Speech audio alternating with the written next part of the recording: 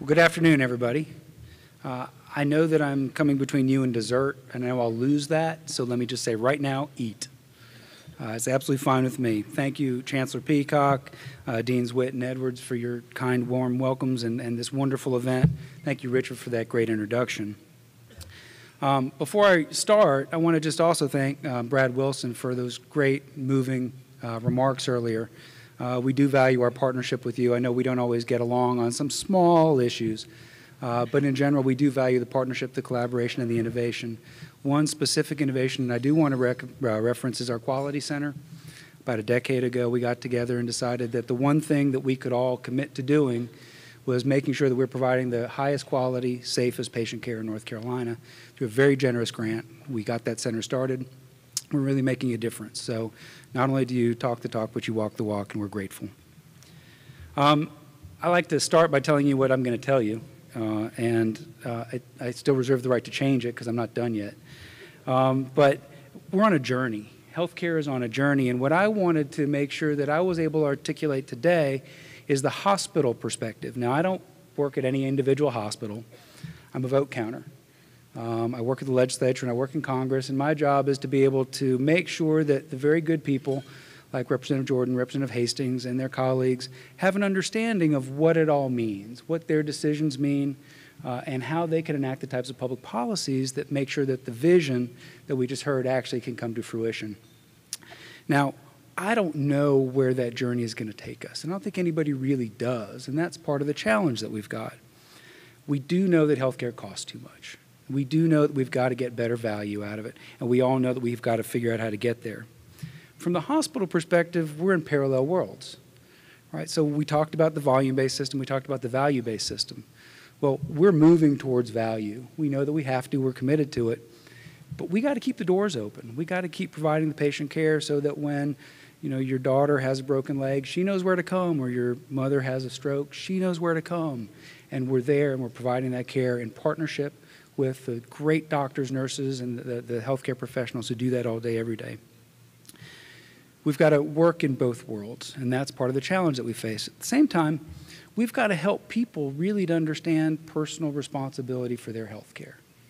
Because at the end of the day, we can do miracles, and we do miracles every day, and we work with our people to pay for it to get it financed. But if people aren't doing the things that you talked about in terms of prevention and personal responsibility, we've got to develop systems that enable that. But ultimately, we've got to help people to live the healthy lives, because the best and most effective health care is health care that's avoided. So we've got to make sure that's part of what we do. And if you take away nothing else from what I tell you today, remember this: uncertainty. Uncertainty is what's really driving the hospital's lives, the doctor's lives, everybody with whom you interface on a regular basis. Government has a profound role in what we do. You know what's happening in government. It's dysfunctional. It's the word I keep hearing. It pays for a lot of what we do. We have to operate in that environment. And the healthcare marketplaces that you've read about, not working very well. All those things are out there. We're trying to figure it out. So if you're a hospital and you say, oh, we want to build a better system, what does that really look like, right? Well, we don't have a healthcare system. We have at least 3 healthcare systems in the United States. Government, from the hospital perspective, Medicare and Medicaid pays for about 2/3 of the patients that we treat. Medicare has its rules, Medicaid has its rules. We have to figure out what all that looks like. One system. 9% of the patients that we treat don't have insurance. So imagine you running your business, 9% of your patients, they walk through the door, you know you're never going to get paid. So we've got to figure out what the rules are for that system, how we develop the types of systems that keep them out of the hospital, keep them healthy so they never come back. So we've got that rule. And then we've got 25% that actually have commercial insurance. Business generally pays for most of that. We're grateful, thank you. But Blue Cross is the dominant insurer, but there are all kinds of other insurance companies with whom we interact on a regular basis. They all have different utilization management protocols. They all have different enrollment contracts. They all have different rules by which we operate. The point is, if you're going to develop a system, you got to figure out which one of those is right. And I'm not saying we want a government system or a commercial system or whatever. Currently, we got 3 systems. We have to figure out how to operate in all of those. I will make one quick observation that I looked this morning. 14% of healthcare spending in America is on administration. 14%. The number that I found, $90 billion. So we need to figure out how we do that better as part of our conversations. So before I leave that conversation, I also want to tell you that, unfortunately, those of you who have private insurance pay more because government doesn't pay what it ought to pay for the care that we're providing. Patient shows up, we provide the care, we send a bill to government, they send us back less than what it costs us to care for those patients. We've estimated that if everybody had insurance and it paid what it costs us, your amount that you pay would be 30% less. So one of the things we got to figure out is how do we deal with that problem? Because as Brad and his colleagues, Mr. Wilson, I don't know what I'm supposed to call you, Brad, is out there negotiating rates with all of us, he's trying to ratchet down as much as he can. And we're saying, well, wait a minute, government didn't pay us what it costs. We've got to figure out how to keep the doors open as we do this volume-based system and move to a value-based system. We also look at a system, you got to look at who provides the care. And right now, generally, we're a series of cottage industries. You got hospitals, you got doctors, you got pharmacies, you got home care agencies, you got nursing homes. All of them do great work for the patient when the patient is under their care. But what we're talking about is building a system where we're all aligned. We're all working for the long-term interest of that patient, not just how do we do the best that we know how to do for that patient right now, which is what we're all committed to doing. Every person that touches that patient is committed to doing what they believe is absolutely in that patient's best interest at that time. The problem is we don't know how that works over time. And if we're really going to build a system, we got to talk about how we do that better. I'm not saying that's not occurring because it is all over the place, but that's part of what we have to look at. So who determines that, right? Who sets up these rules that's going to build this volume-based system? Well, we know the overall mantra. We got to pay for value, not volume. We got to pay for outcomes, not inputs. Ultimately, we got to build a system that keeps people healthy. It doesn't just pay for care when people get sick. But who says how that's going to work? Well, we would like to have a say in that, and we're working very hard in partnership with insurers and government and everybody else to do that. Our motto is the triple aim. It's better care, improving the quality, lower cost, we know we got to take costs out, and better health. If you talk to any of the hospital executives here, they'll tell you that's what they're working on in one shape or another. We got to have better data to do that because we got to know where the patients are so that we can follow up with them. And a lot of the transparency stuff that we talked about will flow from that. And ultimately, we have to support individual behaviors. We got to align all those systems and help keep the patient healthy. I won't go into all the things that Brad talked about in terms of the federal government and ACOs and bundled payments and all those, but they've got their view of what that ought to look like. They're continuing their fee-for-service system just like the insurers are. In the state of North Carolina, we've got a great program called the Community Care in North Carolina program, and it's kind of a leading example of how we can work together. It's doctors, hospitals, health departments, social service agencies reaching out, trying to provide better care to Medicaid patients. Because we've all learned that if you keep a Medicaid patient out of the hospital, you keep them from going to the ED, you manage their chronic diseases, not only is it better care, but it saves money. Well, we know that Medicaid is broken. It's costing too much. And there's going to be a whole lot of conversation about how to fix it. And one of the things that we're struggling with is how do we build on what we know is working and make it work better without blowing it up and bringing in something that will probably make it worse. Again, I point that out only because they're going to have an opinion as well about what this new system looks like. So again, we've got 3 systems. We're trying to figure out how we make them all work together. And we're going to partner with the people that actually pay the bills, our employer-sponsored insurance companies, Blue Cross Blue Shield, and others, to figure out how to make those systems work. So everybody wants to have a say in what the future looks like, and they should. Bottom line is we're operating under parallel paths. We want to get to that value-based system. We want it desperately. We got to keep the doors open.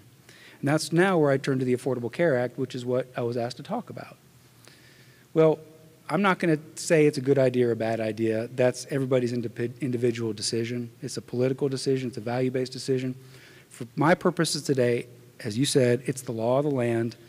But from our perspective, it's a law that is in severe challenge, whether good or bad, which creates a huge amount of uncertainty. And so we have to operate under those principles. So from our perspective, when the law was getting enacted, The idea was, let's get the people that don't have health insurance coverage covered. From a hospital or a healthcare provider, that is a great thing, right? Because what it does two things. Well, it does many things, but one of them is it says you can have health insurance so you don't have to come to the hospital emergency department. You can go see a doctor. You can get care in a more comprehensive, less costly place. From our perspective, that's a good thing. Believe it or not, we're one of the only healthcare providers that's trying to decrease volume of inappropriate care. We don't want people coming there that don't need to be there because we're busy enough with people who do need to be there. So getting people health insurance is a good thing. We'd also like to get paid, frankly, when somebody does show up. 9% of our patients don't have any insurance, and that would be helpful to us. And fundamentally, it also lays a broader foundation for that better system of care. So how would that happen under the Affordable Care Act? Well, you got to pay for the subsidies, right? You got to pay for that insurance. The exchanges, employers, individuals, others would be fined, right, taxed. The Supreme Court said it's a tax to pay for that, to provide the dollars. But there also would be significant cuts to hospital payments under the bill. And the theory was we would take a cut under the Medicare program because the people that would show up would have insurance, right? So the financing of it really is fees, penalties, taxes, and provider payment cuts, largely through hospital cuts. How would you achieve the expanded coverage? Well, exchanges, right? We decided in North Carolina we didn't want to have a state exchange, neither a good decision or a bad decision, just a fact. We would rely on the federal exchange. Well, how'd that work out, right? I'll leave that to your, so we would have exchanges. We also would get expanded coverage through Medicaid expansion. So Medicaid is the partnership. Well, really, it's not much of a partnership between the federal government and the state. It really is the federal government setting the rules, telling you what you got to do, and then asking the state to provide a third of the dollars. But it's a partnership, not the kind of partnership we hope to have. But Medicaid would be expanded to provide care to the lowest income people, really the people between up to 138% of the federal poverty level. So that was the theory, right? Provider cuts, taxes, expanded insurance through subsidized premiums on the exchange, and Medicaid expansion. Well, what's happened in North Carolina is that the cuts have come. So not only do we have the almost $780 million worth of federal cuts through Obamacare, we also have the sequester that's coming down, so that Medicare really significantly underpays us now for the care that we provide. State decided not to expand Medicaid, hopefully yet, because Medicaid does need a lot of work. And I think that those of you who are working on the budget recognize that it is stopping employees from getting pay raises. It is stopping the types of investments that we need to make in our great educational institutions. And we get the fact that we have got to get our arms around the Medicaid program. But from our perspective, these are patients that are showing up. And the state has decided not to draw down federal dollars that would help us provide the care and reduce the amount that we have to ask Brad and his colleagues to pay for through the cost shifting. Business and individuals are having to ask themselves very, very difficult questions. What am I going to do? I've got this new cost. Can I afford it? Should I just wait until I get sick and then sign up? We were having that conversation at lunch. And if you're a business, where's that line between investing in your employees and providing an employee benefit so you can recruit and retain the best and the brightest, with a real bottom line decision about how much is this going to cost me to provide that care? Y'all are all struggling with those decisions. From our perspective, what that means is the 25% of y'all that actually pay your bills and help us keep the doors open, that's in flux. That's uncertain. We know government's cutting us. We're counting on y'all, and y'all are making rational business decisions that will affect all the things that we do all day, every day. So the Affordable Care Act for us is providing a tremendous amount of uncertainty. Now, again, we get the fact we got to change. We get the fact we got to take costs out. So what are we doing? Well, 90% of the hospitals in North Carolina are public or nonprofit. 90%. So what does that mean? Well, that means we have to have a margin, no mission, right? But if we do have a margin, we reinvest it in goods and services and employees back in our community. But we got to cut costs. We don't have a choice. So our hospitals are doing lean management. They're looking all over to try to figure out how to do what they do better, because we don't have a choice. It's the right thing to do. We have to be good stewards of the taxpayer dollar and of your dollars. We're also laying off a lot of people. You may have read in the papers, So far, we estimate about 2,000 layoffs have occurred in North Carolina's hospitals. We expect by the time all these cuts flow through to have about 10,000 jobs eliminated in hospitals in North Carolina over the next year. Again, we have to take costs out. Unfortunately, we're going to ask you to pay more. We don't have a choice. We will cut and cut and cut to the best that we can. We will never sacrifice quality. You made that very clear in your investment in us. We will never sacrifice quality, but we're going to have to figure out how we do all that. So the bottom line from my perspective is that great Chinese saying, may you live in interesting times. We live in very interesting times. From the hospital perspective, as these government cuts continue to roll through, you're going to see job losses. You're going to see consolidation. Doctors are trying to figure out, can I even stay doing this? They don't want to invest in the IT systems. They don't want to invest in the management. They don't want to do all, they want to practice medicine. They want to care for patients. They want us to manage it. So they're coming to us to do that. Smaller systems, smaller hospitals are having to ask themselves, can I go at it alone? So they'll partner with larger systems to get efficiencies, to be able to purchase goods more cost effectively. Why do banks merge? So they can consolidate, so they can be more efficient. That's why hospitals are doing it too. We don't have a choice. We got to make sure we're still responsive to our communities, but you're going to see a lot more of that. We're going to continue to focus on quality.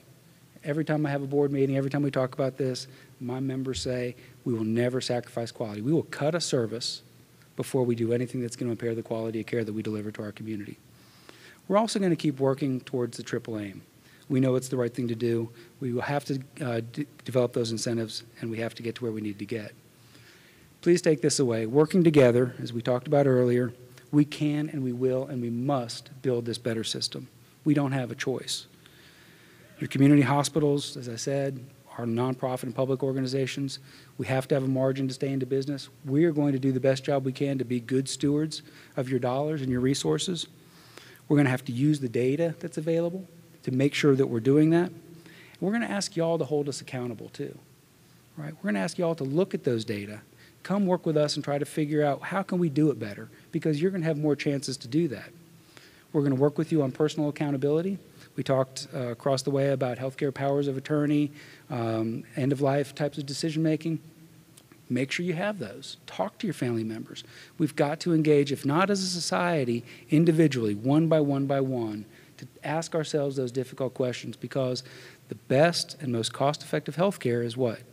Healthcare you don't consume because you're taking care of yourself. Together we can do that. Please let us know what we can do to help you. We are grateful.